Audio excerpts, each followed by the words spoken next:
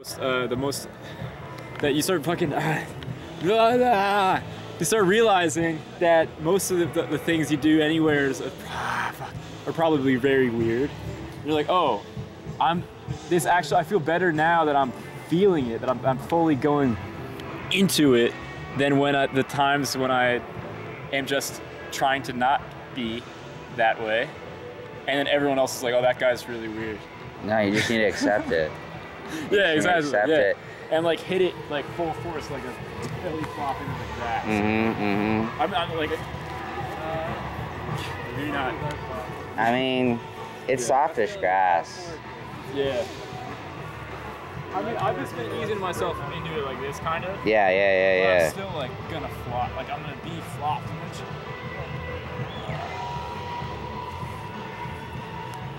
And then there's a lot of dude. All right, so this is the thing, Phil. People always talk about 4-leaf clovers, right? Yeah. Like some special thing, right? Yeah, they're very special. You ever see a 13 stem dandelion? I've never seen a 13 stem dandelion. That's the ones people aren't looking out for. Yeah. People aren't looking out for the 13 stem dandelion. Everyone likes the 4-leaf clover, the three. Do you think that's because they're toes. told to look for that, though? No one's being told to look for the 13th stem dandelion. Because we've been lied to. And it's all around us. It's actually most dandelions have like something like 13 or so leaves on them, and it's all around us all the time. It doesn't have to be found. It's just right. It's just the dandelions. They're right there. They're right there. You just grab them. But we're not even aware we're supposed to be looking for them, and they're right in front of us. And that's kind of like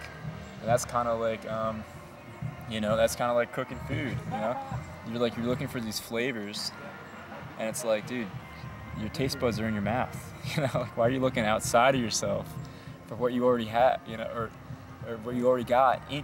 You're the prize, man. You have the taste in you all this time. The taste has been in you this whole time. Yeah, the taste has been in you.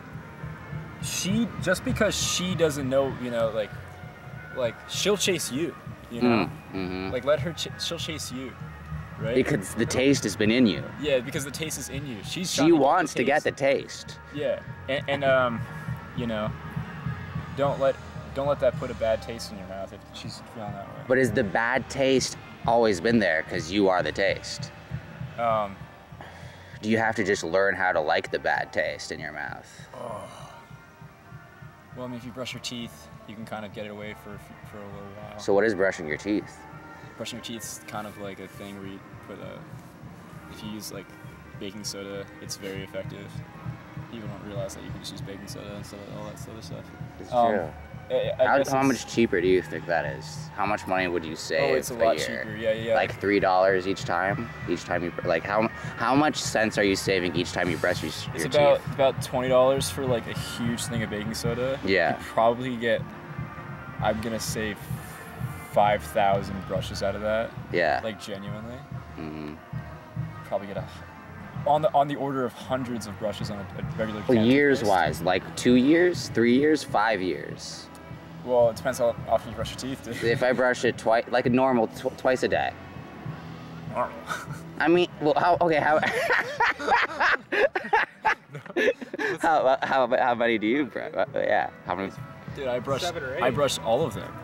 Oh, you brush all the teeth? Yeah, I mean, I only brush the front like 2 or 3. Yeah, I don't. Yeah, you brush 2 or 3 a day. Like, yeah. I brush probably however many 23 teeth a day. Probably. Yeah, it's weird how we don't know how many teeth are in our mouth. Yeah. Pretty sure it's like 50 something. No, there's no fucking way. There's no way it's 50. There's no way. Our teeth in America? That'd be wild. I mean, you're right. I don't know. You're right. Yeah, I don't know. It's gotta be more like 11. I know an odd number sounds wrong, but like, Well, that's the thing. Everybody has different amounts of teeth. Because I'm missing 4 of my my permanent teeth aren't in my mouth.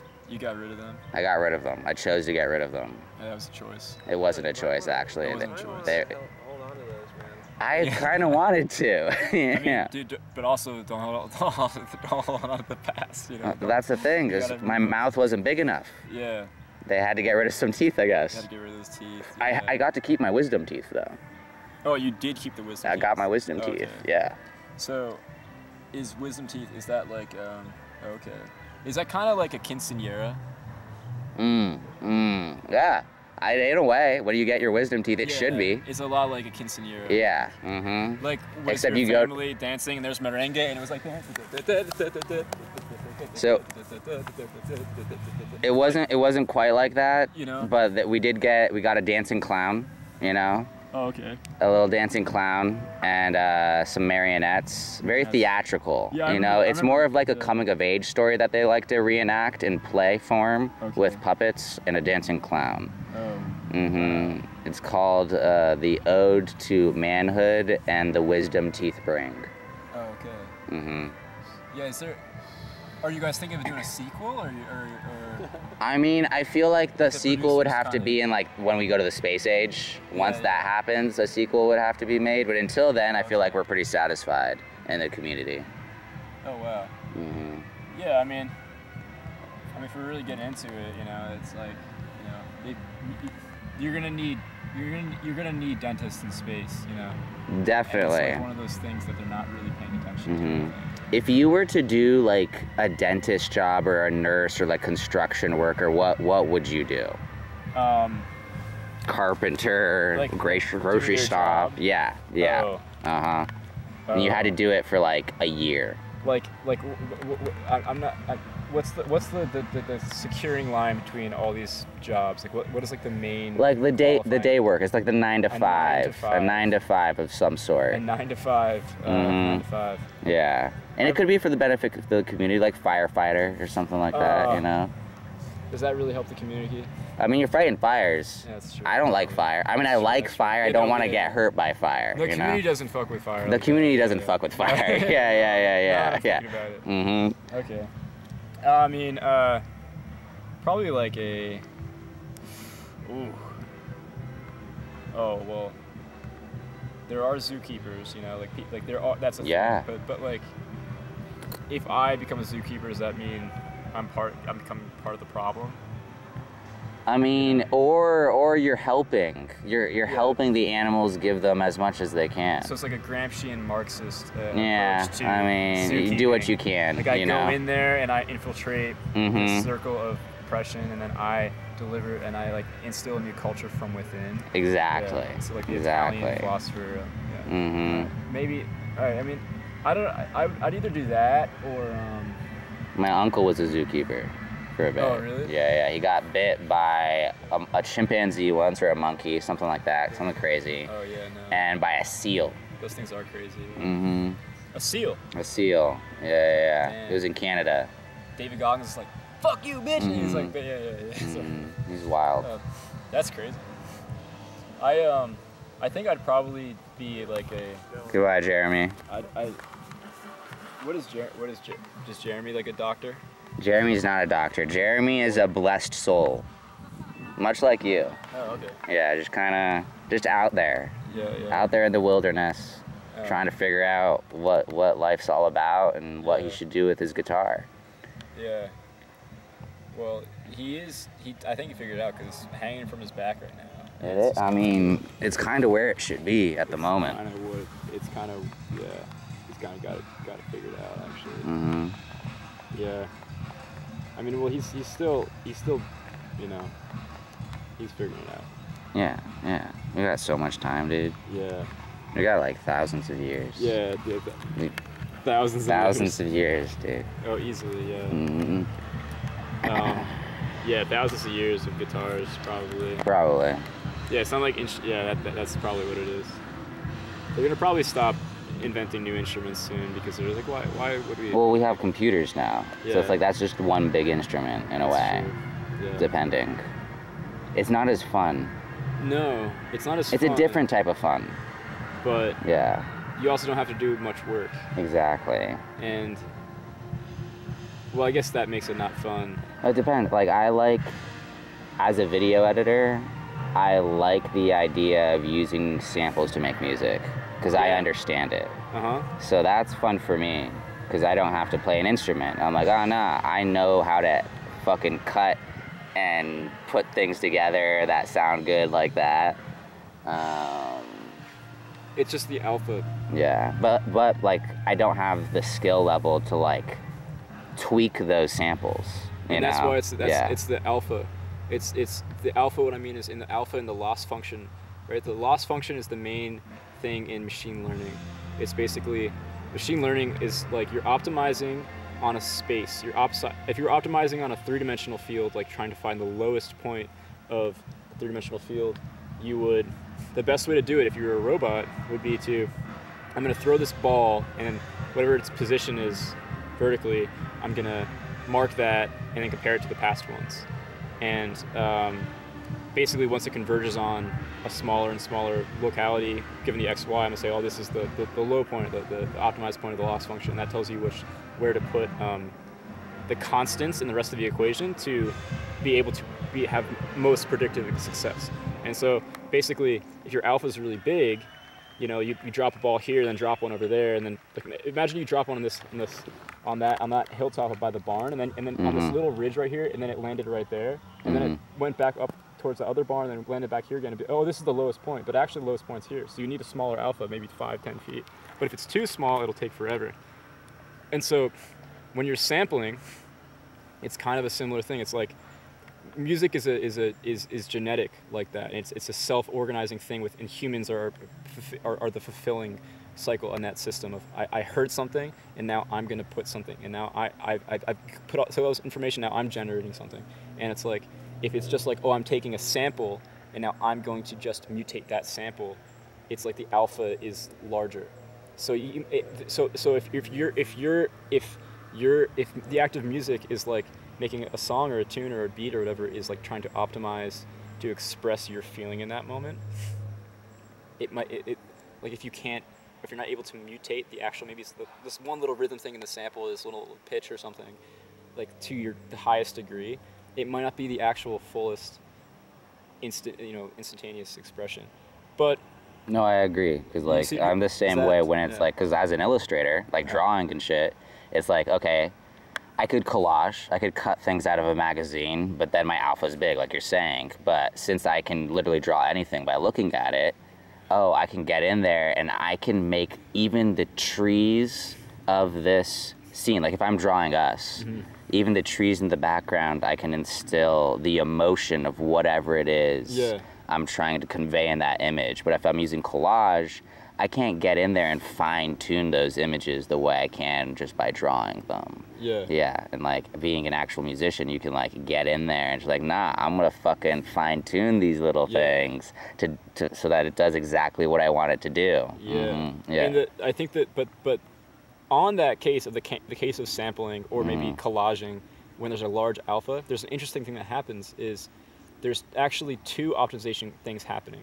While if you're like, oh, there was this story of this girl, and then she went to, her name was Beth, and she went to the fields, and then there was a dolphin flying in the fields, and then she met this man, and the dolphins turned mean, and then he decided he was going to save her from the dolphins, and then they fell in love, and they realized they had to move away because she was only there for the summer vacation, and but you know what? He sent one last letter to her and said, maybe one day we'll see the dolphins again. Some story, beautiful story like this. So this is that's like a moment, right? But it's a large moment. But like, so while you're trying to tell that story with music and words and all that stuff, it's like that seems like a fine point. But as you're writing it itself, like imagine if you try to tell that story with samples, you might now, there's an active feedback loop happening just between the person and the sample. The sample's now affecting my mood. I'm kind of taken away from that. But in some sense, it's like in some sense that happens too when you're doing it from a completely small alpha, very critical compositional standpoint, as an illustrator drawing something, or a musician composing something. It's like that feedback loop is so tight because you're deciding every moment, and you're still reacting, but you're reacting so in the moment, and then you're also paying attention to that larger story you're trying to tell.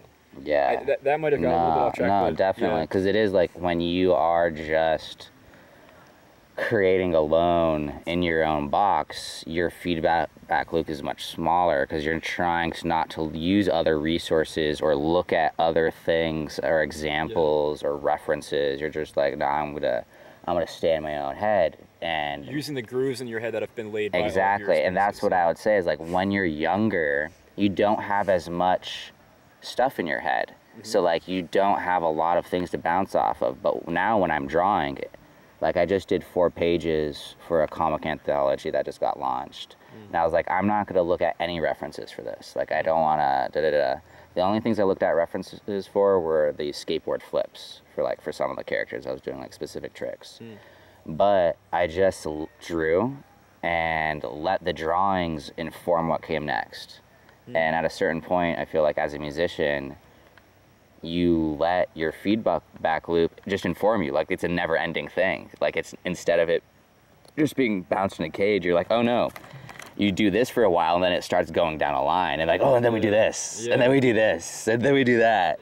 But like we know to follow our gut now, which is super cool. It's been defined. I call that the butterfly process, or the butterfly catching skill. That I think it's close to like a Buddhist creationist concept of you're always creating your own reality, you're always creating everything. I mean, maybe Jesus talked about this sort of stuff, the will in Christianity or something like that, but like the butterfly process, it's a little bit like this, but it's just like, you know, if you imagine the best things that ever happened to you, there's these moments, these like fleeting moments that you can like capture, almost like a butterfly when it comes by. And people say it sometimes, you know, a butterfly is like your dead loved ones or something like that. And it's like, that's like your dead, that's like you're an angel like talking to you, you know? And it's like, for musicians and artists and people that operate in the realm of vision, like, oh, I can make this, and you know, I can create this thing, you know, and entrepreneurs and artists and everything, humans like creating their life. It's like that skill. I call it the butterfly catching process because like you can see the butterflies and you develop your vision to see the butterflies. With music and all these things, you can show them that moment. You can, you know, if you're like a family man, you have some kids, you like discipline them. They're like, no, I'm training, like I'm planting a butterfly bush here so that they're like, when they're 15, they're like confident and they can have that moment in school and then something happens and they get to experience a butterfly fly into the spiritual vision, or you know, and it's like this moment you can create for people, or maybe you can create for yourself. And but yeah, I call it butterfly catching. It's like you have to be aware of the butterflies, develop the vision, and then it's also like, okay, now how do I either attract them, or when a butterfly comes by, I'm ready to catch it, right? Because it's like I see butterflies almost every day, literally, or in the real.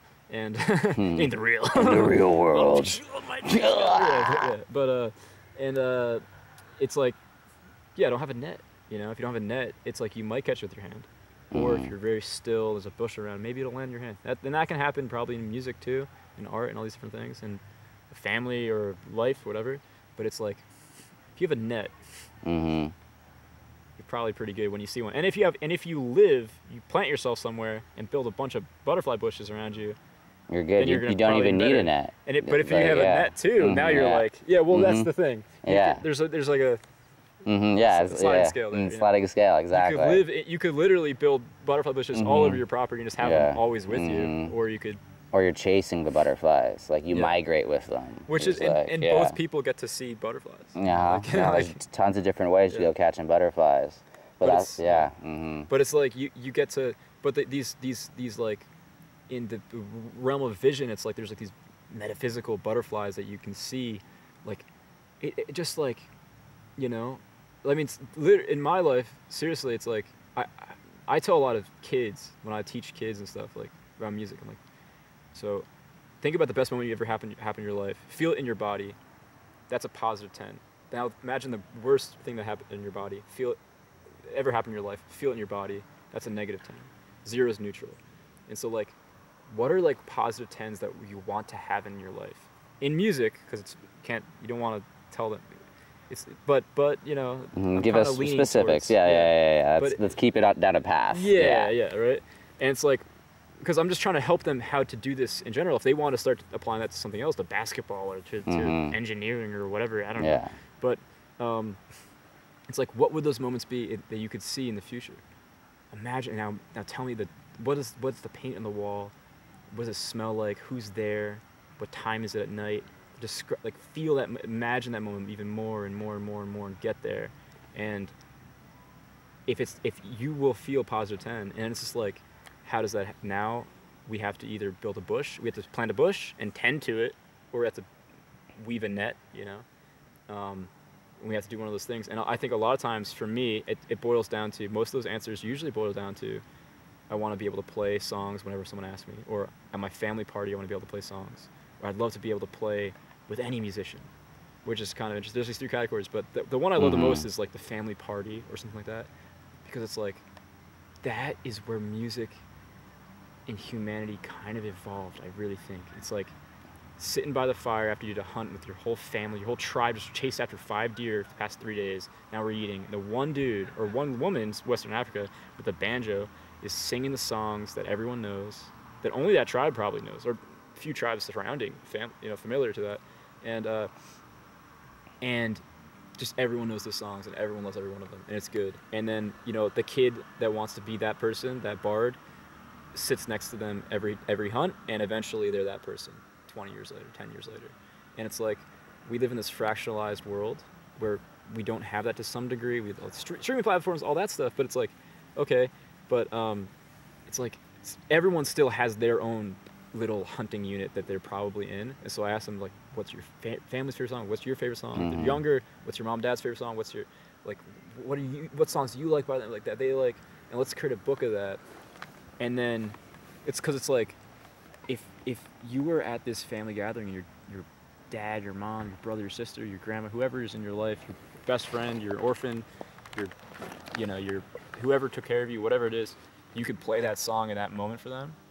You're gonna catch that, you're gonna put that in their physical, you're gonna put the butterflies in their stomach. They're gonna cry. They're gonna feel God for once, maybe in their life, And maybe they'll feel the other ways, but it's like, that is real, and I've seen it happen, and I've done it. I'm gonna share briefly why I know it's real. It's like one of my best friends I grew up with, I used to go to church with and stuff.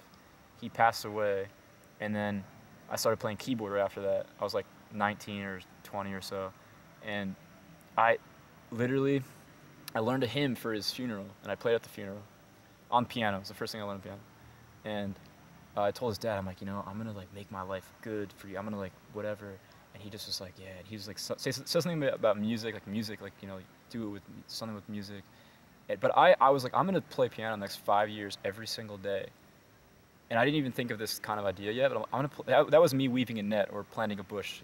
Planting a bush to me is like buying a piano. It's like, well, now you can play. Yeah, true, yeah. But yeah, so you were chasing butterflies. Yeah, you're out there with a net. And exactly. So I do that. I work my ass off to do that. I had some ups and downs. Like I had to work. I was doing this, but I basically practiced every day. The first year I played like 10 hours a day, and then on the day, the fucking anniversary of that fucking, like, my friend's death and his funeral, 5 years exactly after that happened, I'm playing at the Stone Pony, opening for Southside Johnny. He's like a Jersey legend or whatever. I'm playing with my friend Jared.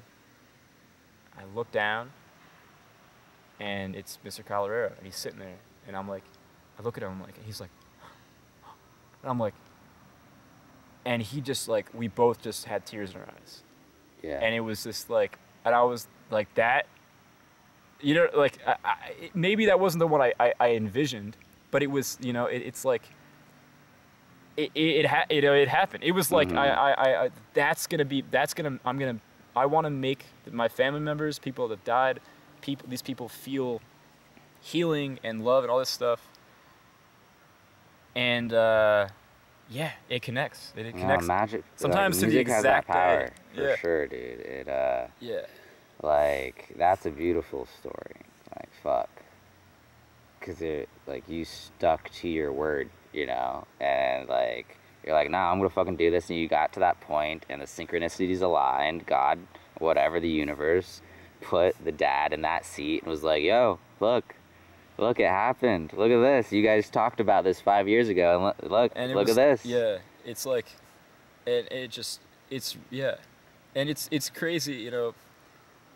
That's really romantic and beautiful, and not to brush over the romance and beautiful, but it opens this other idea of there's a difference between how clear your vision of the butterflies that you see that could be possible, are, you know, like, is it very specific? Is it like, is it something like playing at this specific venue to this person, or like playing on the beach to like my wife, like this specific song that we both love, or is it like, I want to, in a few years, be able to, when someone asks me to play a song, I can just hop it, you know?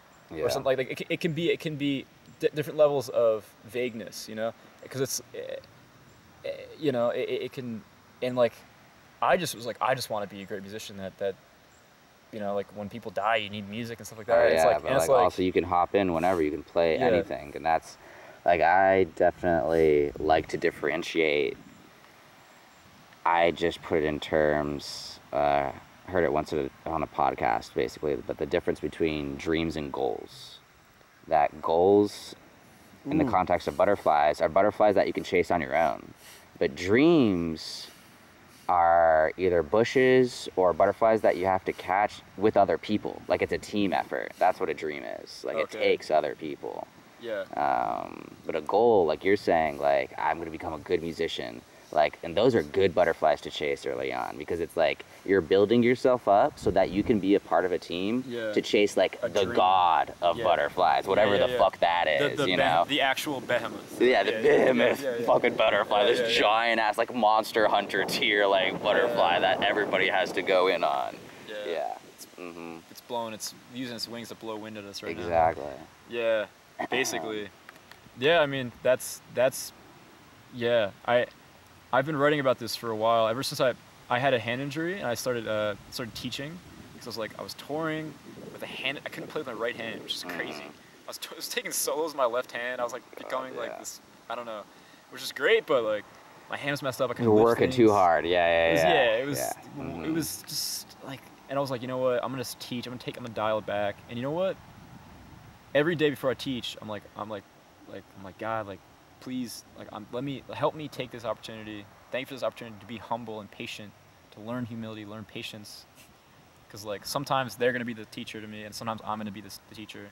Sometimes they're the student, I'm the student. You know, they're like the prophet. They prophesy. Sometimes I'm prophesying. Like sometimes they can show me something. I'm like, wow, I didn't even think of it, like that way or something. But and I was like, I'm gonna like do this though, to learn those things, and to like specifically make like a body of work or ideas to essentially make a business out of, but like a service. It's a service to people to like figure out how to do this education thing. I don't know, just to figure it out, you know, like to like make some artifact of this and like maybe help add to the human. So where are you teaching? Just at a private school in Jersey, and just like down the street from where I live right now.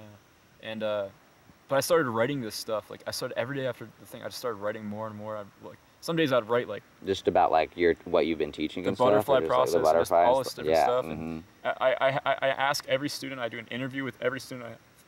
Once a year I do it, or if I have a new student I do it, and I do some like a music theory, like not music theory, just like see like how I have a scale for like where they at in their ear and all that stuff. Like one is this note higher or lower? What does this sound like to you? All that stuff. And I get data from that, and then I ask them like I describe the story, this like romantic story of the butterflies that they could like catch, you know. Like what are those? Yeah. What are those for you? Yeah. And it's so interesting that so many people.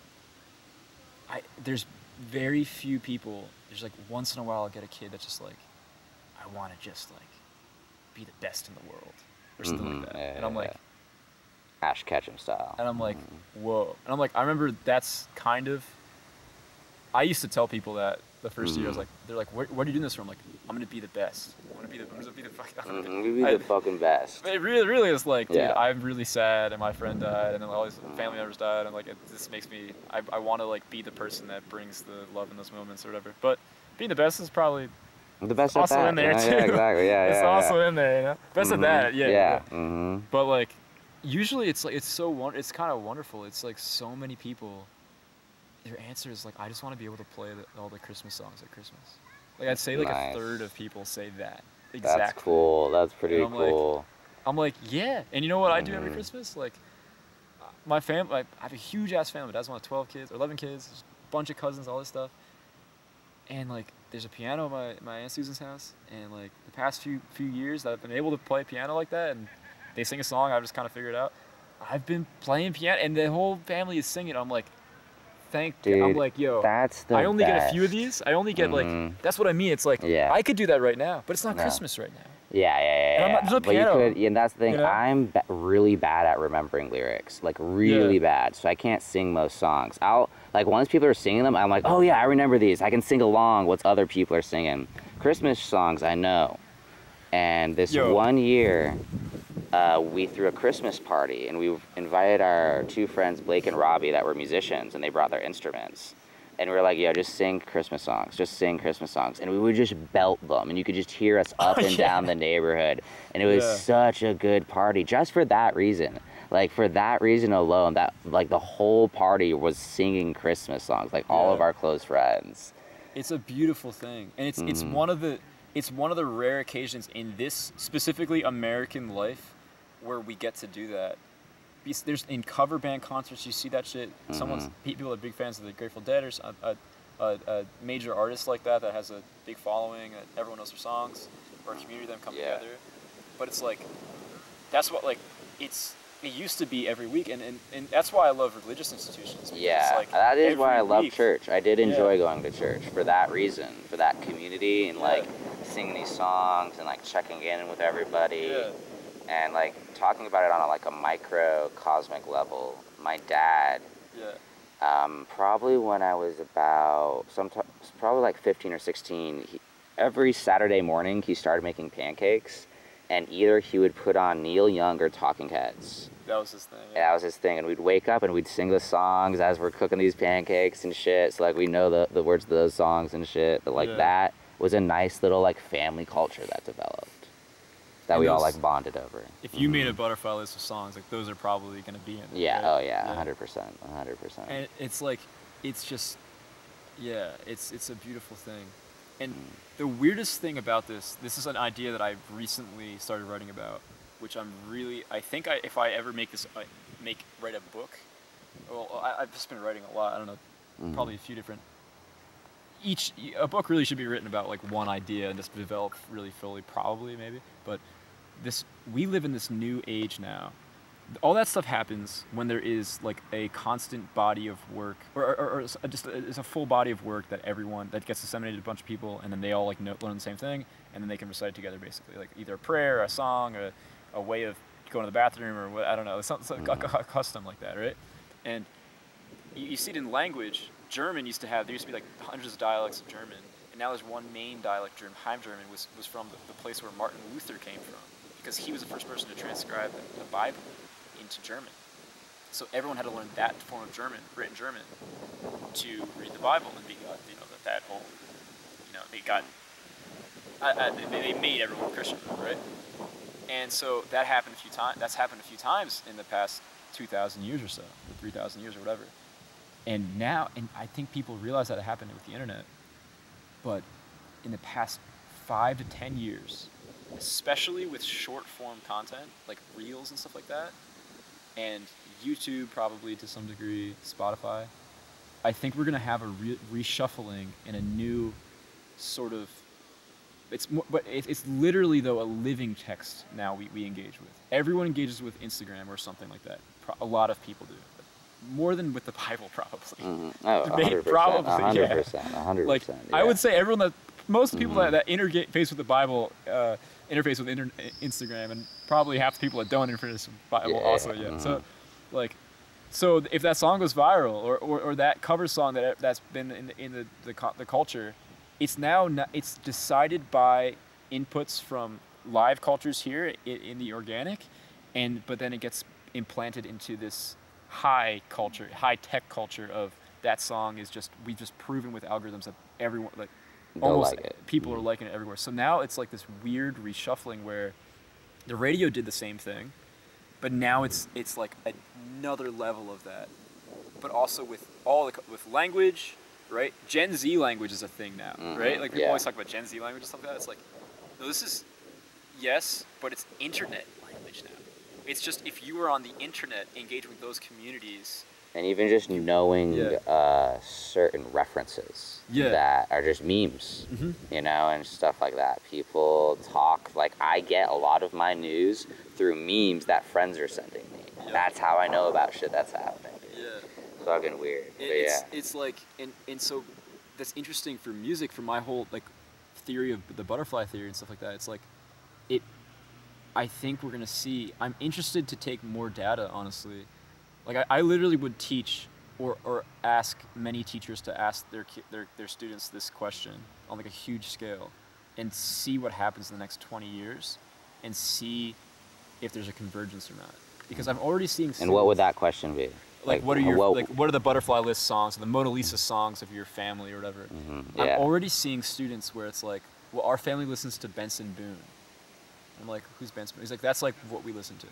Benson is like, please don't, the beautiful things. I'm like, wow. Nice, yeah. I'm like, like, so that's a TikTok song, right? So like your mom found that on TikTok. Oh, and now it's like so like. And now it's a part of your home culture.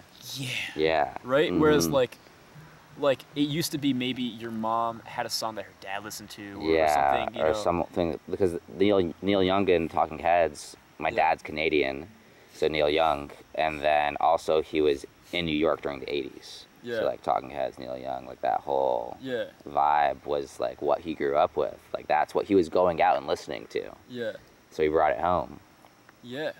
And it's interesting because certain songs last through the generations like that. Like maybe some like Elvis song or something like that, or a Psycho hymn. Killer. Yeah. Like that's not gonna go away for anytime soon. Like. Yeah. And it's like, so it used to be an organic algorithm was deciding that. It was just like families telling each other because we were fragmented, because we no longer are those hunter-gatherers that are all singing the same songs in the parties every night. So it was like this weird, more discrete unit of families that are computing which ones they like. And then now it's like that, but they're getting the songs from a huge algorithm. So it's like, wow, this is, you know, what is the landscape going to be like? Yeah. There's like little glimpses of hope, like, you know, as well, but like even the like DIY punk scene that I love in Florida, like I know most of my friends' bands that no one knows, I know the lyrics to those songs because I go to their shows. So I sing along, and like it's like all my other friends, they also sing along because we've been listening to them for years, and it's just a part of our like little culture, which is dope as fuck. It's like Professor Caveman from New Brunswick, New Jersey. Yeah, the dude. Yeah, great time. Amazing. Yeah. Yeah, dude. Yeah, no, yeah.